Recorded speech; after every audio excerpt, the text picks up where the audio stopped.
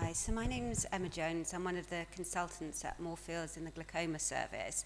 So I'm talking about safe trabeculectomy, which often sort of Moorfields says it's sort of coined this term safe trabeculectomy because Professor Kaur, one of our senior clinicians in the department, developed a technique to make trabeculectomy safer. So he's published his technique in a number of journals, one which I published with him. So the Moorfields safe surgery technique is based around 5 principles. And the reason why Professor Kaur developed this technique was he's involved in a lot of research into anti-scarring techniques to improve the outcomes of trabeculectomy, because even though it's a very nice and elegant operation to undertake, unfortunately it still has a very high failure rate because of scarring. So he developed a technique of using mitomycin C instead of 5-fluorouracil to improve the success. And when he tried to introduce this, he was finding that surgeons in sort of lots of other different institutions were having high rates of complications with the mitomycin C.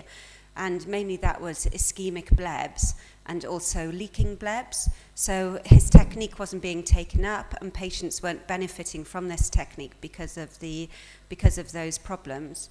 Then another thing happened in his practice.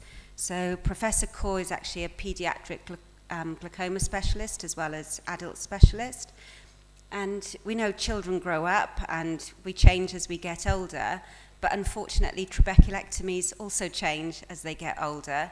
And with the mitomycin C, if you have an ischemic bleb in a child, then unfortunately over their lifetime it's going to leak and it's going to be at high risk of infection and endophthalmitis.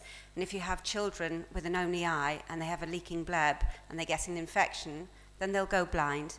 So these two things are sort of led to him sort of improving his technique to make it safe. So these are the principles. So at the top we've got large treatment area.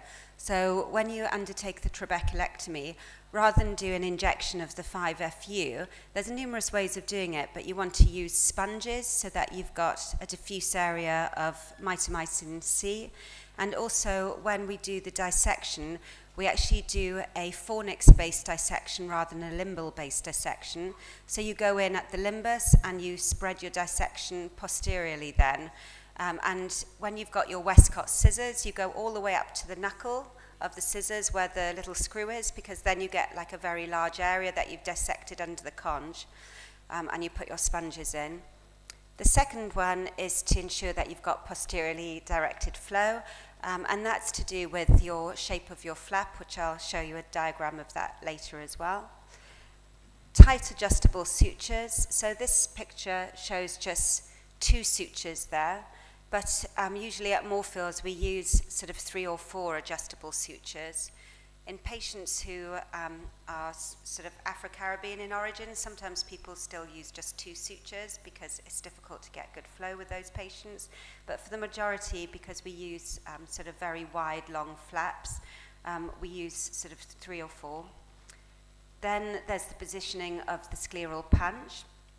And you want to make sure that your scleral punch is sort of anterior, sort of overlapping with the edge of the hinge of your flap, so that your trabeculectomy is not going to valve, and that you get good pressure control. And then also the large scleral flap. So this is to do with the hinging as well.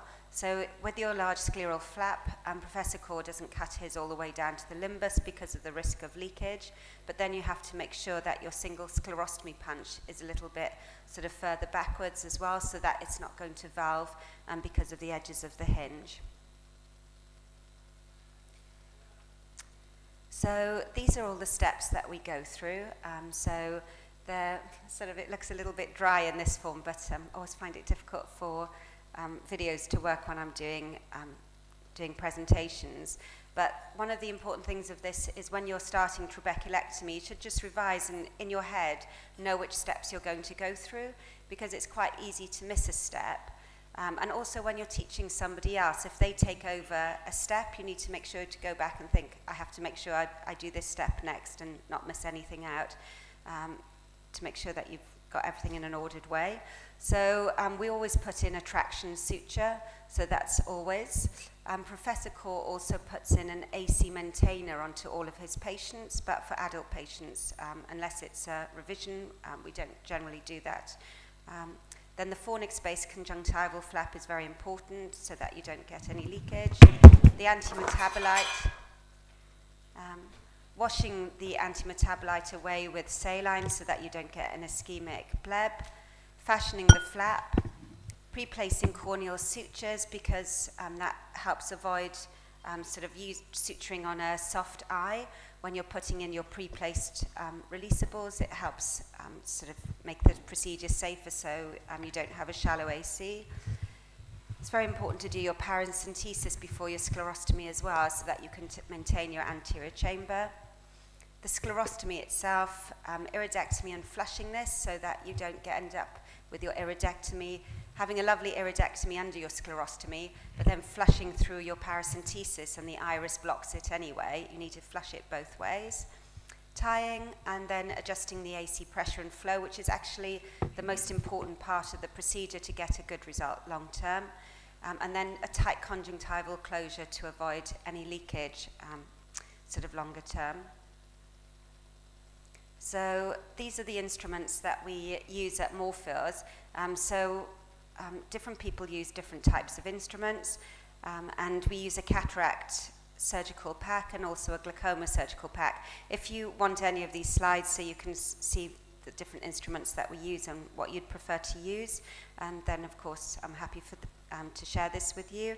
And there's one extra tool that I use. So the tools on the side here, there's some specific tools to Moorfields. There's something called a core punch, and there's also core conjunctival clamps, and they're very good to avoid sort of tearing the conjunctiva because you don't want to end up with buttonholes in these patients with mitomycin C, because that's actually going to put you at risk of leakage and infection as well.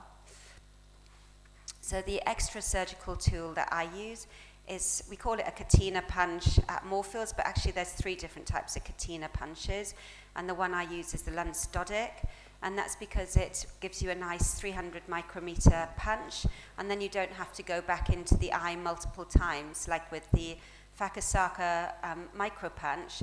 You've got a shallow AC once you've initially gone into the AC, and then you have to repeatedly go back into it to enlarge it to a good level where you're not going to get valving of the flap. Then the next thing that I was going to talk about is the flow through the flap. So lots of people have done different shaped flaps over the years, and you know, they all work for trabeculectomy. They were actually less critical when we used to use 5FU, but now the shape is more critical, and because of the risk of getting anterior blebs which leak, and also because of the risk of getting sort of a ring of steel and a very small high cystic bleb. So the reason we do the flap that you can see down in the bottom right-hand corner, so that is a sort of a 5x2 flap is usually the size that we use there, is you can see where the fluid is going to be flowing. So the fluid takes the path of least resistance, which is going to be the shortest distance to the back of the flap. With the other shaped flaps, you're getting fluid that's going to the side. So that's where it's quickest for it to get to and easiest. But with your sort of oblong shaped flap, the pathway of least resistance is actually posteriorly, and that's where you want to get your flow, which makes sense why the flap is that shaped. Then testing of the pressure, as I say, this is the most important step. So when you're a junior, you're getting to the end of the operation, you've made your flap, everything's great, and you're suturing up your flap and you suture up your adjustables, and this is a very common problem that we find with more junior ophthalmologists, that they quickly tighten up their 3-4 adjustables. Everything's tight, everything looks lovely on the table because they've got a nice deep AC, and then the patient comes back the next day and their pressure's 40. They can massage it down to, say, 10 on the next day, but that patient, if your pressure's 40 the next morning, you're going to be having a nightmare over the next couple of weeks. Every single time they come back to the clinic, even if you're taking out releasables, they're just going to keep on going back up to a high pressure, because when you massage them on the first day, you don't usually take out a middle releasable.